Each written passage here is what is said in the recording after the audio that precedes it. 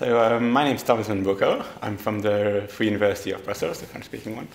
And my interest is in infectious disease. So I'm working with models of disease, and I'm modeling the spread of disease in the landscape. And my interest is both on animals and human diseases. And next year I'm going to try to improve my skills in that field, working at Princeton University with Professor Brian Grantee, who's a renowned specialist of the discipline. Well, first of all, I should start with some acknowledgement. I think you guys have been extremely helpful in replying to almost every of my email within an hour, which is quite exceptional for a postdoc grant. I think about the application, you need to, first of all, show that you're a robust scientist, in my case. But there has to be more than that. It's not just about having a good CV and a good project. You really have to convince your interviewers and the people you're going to interact with about how important your research is.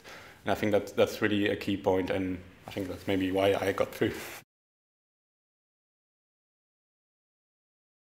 Yes, absolutely, because I already had an experience of living abroad. I've been living in Oxford for about a year and a half during my PhD, and now I'm really looking forward to have a new cultural experience of living in the US.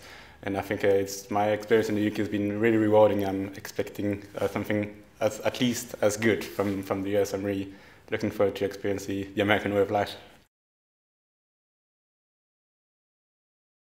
To be honest, it's essentially because in the field I'm working in, the best group in the world is there, and that's my main motivation. But now also, if you look at the US scientific policy over the last decades, it's simply the best place in the world to go and do research, simply because there's a lot of money around. But it's not only about money; it's also about the network and the sort of academic environment.